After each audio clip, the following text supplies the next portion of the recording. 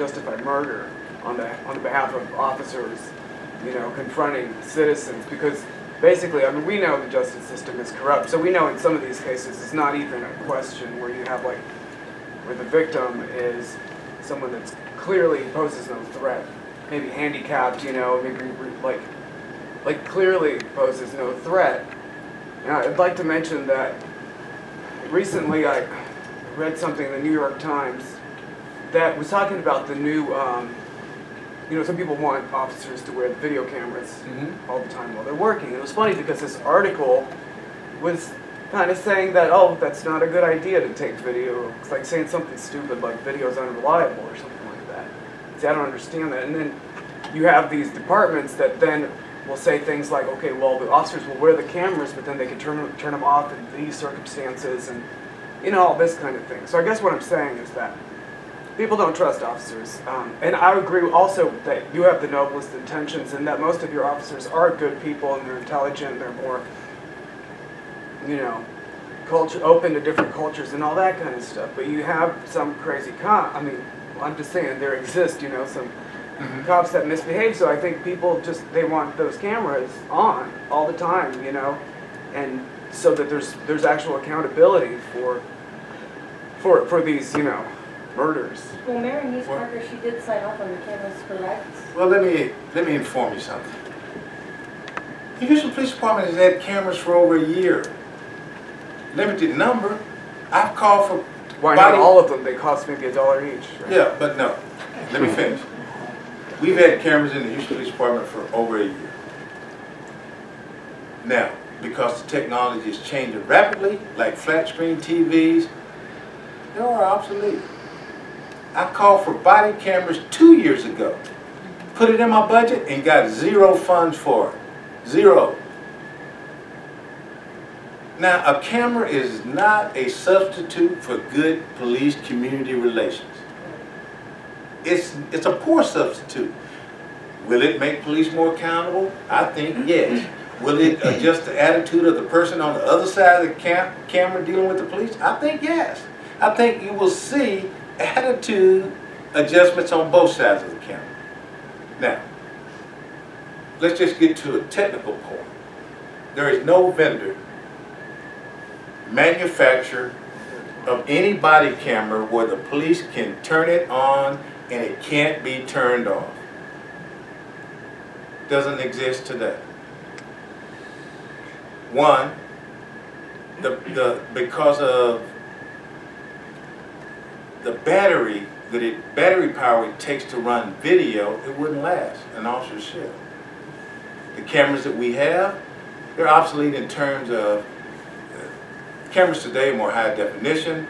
They're better in low light situations. They're clearer, clarity, has better stabilization. That's what I'm talking about. But an officer can't edit anything from one of our cameras. They can't delete anything from one of our cameras. And a camera won't resolve all the issues, and here's why. There's video footage in the Eric Garner case. We saw what happened. But did it produce the results or the outcome that many people wish for? No. There's 32 cameras on every single play in the NFL. When the coach throws the challenge flag, sometimes they come back as inconclusive. Sometimes they said, look, we don't have enough evidence to overturn it, so the play has to stand. 50% of the folks in the stadium are happy, 50% of the folks are unhappy. But people disagree, and they're looking at the same evidence. They do, and that will continue to happen with cameras. Now, there are some researchers have been contacting me that's getting ready to do research on body cameras, think that it will erode police-community relations. Because they said those interactions, Chief, will become so sterile and mechanical, they're not going to be true relationships. The citizen's going to have a cell phone. I don't trust you, cop. Taping the cop is going to say, well, mine is on too. I don't trust you. The elderly lady who lived next door to the gang member or the drug dealer is not going to tell you because now they're on camera. Police officers have to take restroom breaks. What if they had a camera that wouldn't turn on? They got to meet with their supervisors. They take lunch breaks. On some situations, because of the law, you can't record a juvenile. Would you want a sexual assault victim being interviewed on camera? What if you had a burglary at your home? Would you want that officer walking around with a camera filming all the contents of your home? Or your next door neighbor can file an open records request and say, hey, we want to see what's in the house. Thing is, I don't think there's really any good argument for the police not having cameras. I mean, obviously, the bathroom thing, you know, like, in general, you could basically have the camera on all the time. The video goes to the police department servers, right? It sits there, it's secure. And then, in those cases where the officer murdered somebody, you can pull it up, you know? And the thing is, like, I don't follow all these police murder cases. Like, isn't the Garner one where they choked him on the ground? This is not a football play. This is like, but I'm going to have to disagree with you. Murder is a legal definition and a legal charge. And there's no Houston police officer that I know since I've been police chief been charged with murder.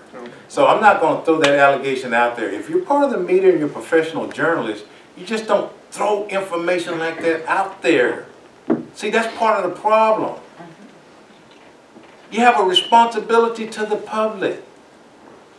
You don't call a citizen a murderer when they shoot somebody and the grand jury don't indict them. You don't say, well, that guy got away with it. He wasn't convicted with murder.